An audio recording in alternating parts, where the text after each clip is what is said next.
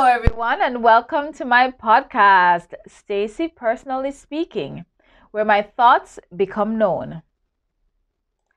This is Season 1, Episode 178 of the Journey 365 series. Today's episode is about camping at last, the grill life, it's raining, and the police. My body was awake at its usual time after 5 o'clock, but my mind had been alert from much earlier. Sleeping on my sides had become painful throughout the night because of the sand and river stones' surface. This caused me to keep changing sides from the time I became aware of the pain. I finally got up at almost 7:30 as I had become increasingly conscious of getting warm. The sun had risen in the direction where my head had been laid. I did all I could to cool down while remaining in the tent, like taking the pink tam off my head.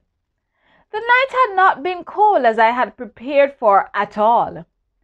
I decided to start my devotion before exiting the tent, even though I wished I could rest some more. The book of Isaiah gives a stark reminder that God does things for His glory.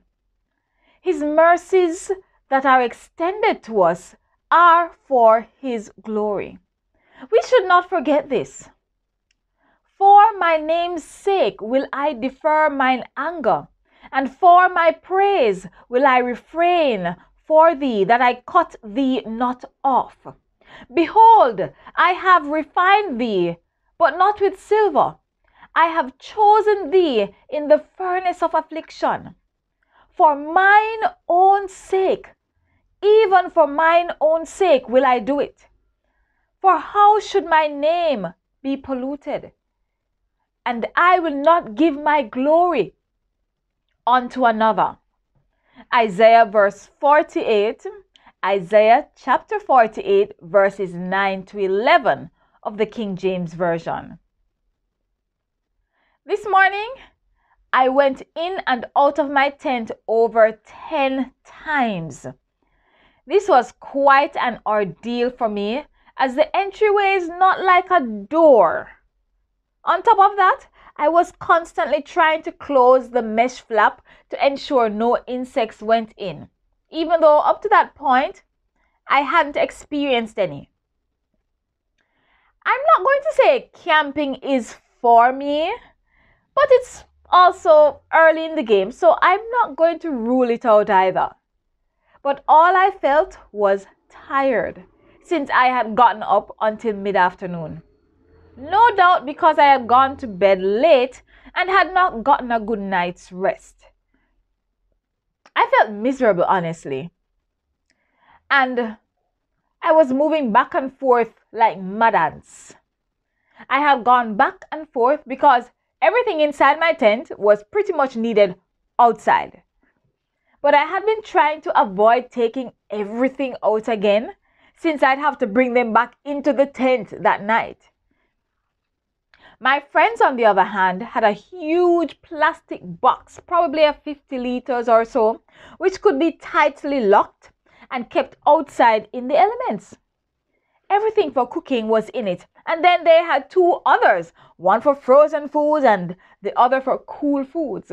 So they didn't have the back and forth ordeal as I did. Then again, this wasn't their first camping trip, so no doubt they had overcome their own challenges. While we were setting up a small table and umbrella to prepare breakfast, a group which was deduced to be Brazilian, largely because of the tattoos and loud voices, along with the many tanned skin tones, were also setting up. They had come early in the morning and were setting up. We thought they were setting up an overnight tent. At least I did. But they actually put up a huge tent with an extended shade tarpaulin to the front.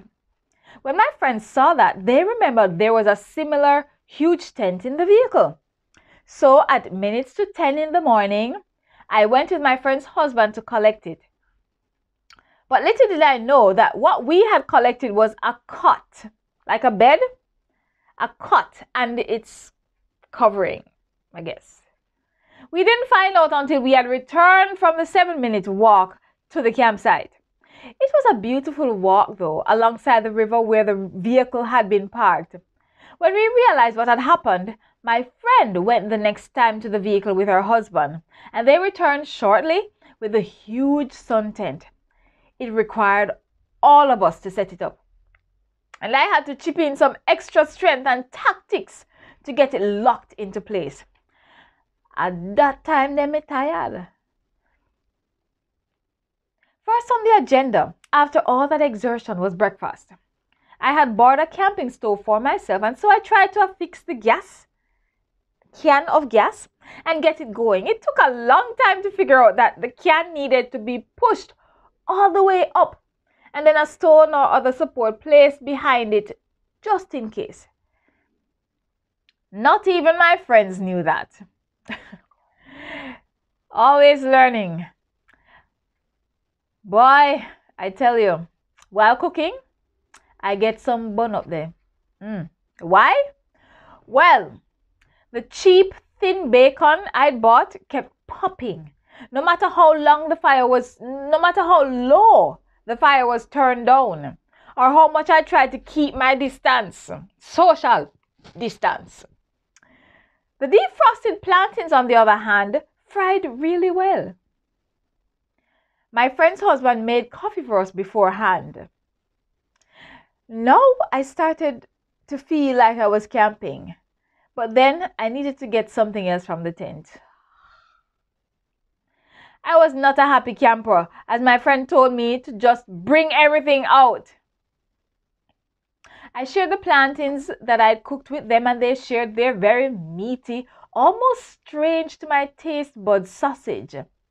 The sausage wasn't single, but was a huge coil, which they cut into smaller pieces. I didn't think of taking a picture at the time, though. I sat down on my borrowed 3-legged stool and had bacon, plantain, bread, and some of my friend's scrambled eggs, which I scooped from her plate. I told my friend about the heat I'd experienced in my tent, wondering if I was the only one. But upon examination of their tent, I observed that it had ventilation at 3 different mesh areas. They didn't have a second covering like my tent did. What I didn't understand about my tent was that the second covering could actually be removed to allow more air in. I actually didn't need to sleep with the second covering on the tent, but I didn't know that. So I did that in the morning. I took off the second covering, but I didn't really need to at that time since I wasn't staying in the tent. I continued to move about with great uncertainty and a bit of frustration, which became evident to my friend. I didn't think camping was supposed to be so tiring. I thought it was going to be relaxing and serene. My vision of camping on TV was of groups or families playing games and singing around a campfire. Something with more structure and direction. You know I like structure. I started to feel like the odd one out, the third wheel. I had my Sudoku, and tons of things I could do by myself in my tent. But I can do those things at home. Anyway, my mind kept going. Seeing my plight and hearing my complaints, my friend forced me to try and relax and unwind. That helped me to settle down a bit, but my mind was still going and my eyes were seeing every possible thing that needed to be addressed. My friend poured me a glass of red wine. I make up my face, you see. My face grimaced at the taste. And after several sips, I asked what it was supposed to do because I didn't feel anything. My friend's husband made a fire using coals and some sort of gel in a small square grill they had recently bought. All these fancy things for camping, I tell you. Roasting marshmallows turned out to be the most fun for me. along with enjoying the natural scene, the natural beauty. I felt I had brought too much food for cooking and too many snacks. I also had canned foods which didn't look like they were going to be had at all. My friend said camping was about eating. And she was right. It seemed as though there was always some fire going or thought of what food to eat next. It got a bit much for me until I told myself that I didn't have to follow suit. I was still full from breakfast and lunch. Later on, we roasted marshmallows again. They were so sweet, yet we had so many. Bad, very bad, I know. This time, I introduced some plain crackers to try with the sweet marshmallow delight. They barely helped to temper the sweetness though, but the crunchy contrast was welcomed. It was after 4 o'clock in the afternoon, and so you can imagine dinner should be right around the corner. With rain set to come, I decided to put what wasn't being used back inside my tent. I wanted to try out my new mini pot and a little campfire that looks like a candle. And so I decided to make a vegetable soup or a stew. This was perfect as it had gotten chilly by that time. I started making dinner after 6 o'clock. I added some chicken skewers in foil paper to the grill that had been going to the fire, right? Then I cut up all the ingredients for the stew and made sure the cover was nicely fitted before lighting the small candle-like flame. That flame lasted for about 20 minutes, and fortunately, the vegetables had been cut really small and I had made sure not to lift the lid to check on it throughout the whole process.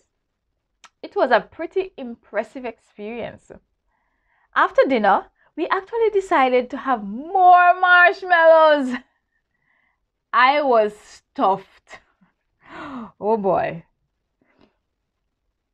It was a good thing I had brought in most, if not all, of my bags from earlier because the rain came down on us at around 8 o'clock. And while we weren't unaware of its coming, we hadn't prepared our tents accordingly. I ran into my tent at first and waited until the rain eased up a bit. We moved quickly afterwards. Well, my friend was moving much faster, and I was observing her and then following what she did. I threw my extra tarpaulin over the top of my tent and used some firm cord that I had brought to secure the four corners of my tent. The four corners of the tarpaulin on the tent through the eyelets to stones on the ground. The rain wasn't falling, but it was starting to drizzle as we continued working. I did some extra work on the tarpaulin to ensure that it was not creating any funnels that would run down the sides of my tent like waterfall, you know. After working outside, I had to go inside. I had to go inside my tent to waterproof my many bags since they were all on the tent floor and they were all made from cloth. The work seemed endless, no lie. I had brought the cot from outside into my tent, hoping that it would provide a much better night's rest. It was quite an elaborate setup and took me lots more time to rearrange the room again. All I wanted to do by this point, though, was stay in my tent and sleep. But my friends actually wanted to play games under the big tent outside, and I'm always up for playing games. They started playing games while I was in the tent fixing up the place like it was my apartment. I could hear them trying to teach each other new games and trying to remember the rules of the card games as they both clearly had not played card games in a while. They were laughing and sounding like they were having a great time, and that really warmed my heart. I finally joined them under the big tent and played a few quick rounds of card games. This didn't last very long, however, and I'm not sure why. but we went right on to playing backgammon. My friend watched while her husband and I concentrated on the game. Really concentrated, right? I had my back turned to where we had entered the river area from the day before. And so when my friend said the police, I was trying to figure out if she was joking or not. She had a view of the roadway and could see the flashing lights apparently from the distance and had observed that the police vehicle had stopped. I still wasn't sure if she was serious or not until she said, "One is coming this way." There were apparently two of them. My heart seemed to stop beating, and I seemed to stop breathing when I realized that my friend was being serious. My back was still turned until the police came and greeted us. Whew. The police had been called by the neighbors who had reported a disturbance. The police that came to our tent was very nice though. And he spoke mostly Japanese, but he spoke a little English. We, however, could understand everything he said and responded accordingly. He asked if we were sleeping at the location, meaning at the river, and what time we'd be going to bed. He also asked what countries we were from, but never asked for our residence cards, which was usually standard for most police officers. At the time when he'd come, we were playing a heated game of backgammon, but we weren't noisy at all, in my opinion. There was another large group to the left side, which was also visited by another police officer. But from what I could hear, they weren't particularly noisy either. Anyway, that other group had come from earlier in the evening, just before the rain. They moved like experts and set up their tents very quickly and had a roaring fire going in no time. Clearly not their first rodeo. After a while, some more persons joined that big group. Their tent was huge, and so was their fire. It looked like a really vibrant camping experience that they were quite used to. It was a few minutes after 10 o'clock when the police had come. In Japan, noise levels are restricted by 10 in residential areas. You know, I had prayed a special prayer earlier this morning, and God had granted us favor. You see, when we arrived at the location on Friday night, there were barriers and signs indicating no one should be there. I was quite concerned by this, but by early this Saturday morning, there were at least 3 other groups that had joined us. They did not, however, pitch tents to stay overnight. Anyway, the police seemed a little apologetic as he said goodbye, because it was evident to him that there was nothing of a disturbing nature taking place. We were all so relieved, especially me. Once the game ended, we made our way to our tents at minutes to 11 that night. And then the rain started again. It felt like I had gotten the full length and breadth of a camping baptism by fire. Thank you for journeying with me today. Please support me by leaving a comment below or sharing this with someone who you think might enjoy the journey, this camping journey. Have you been camping before? Wow. Remember to follow me at stacypersonallyspeaking.wordpress.com to get posts directly in your inbox. And of course, tune in next time to see me right here on this channel. Bye for now. Stay safe and God bless you.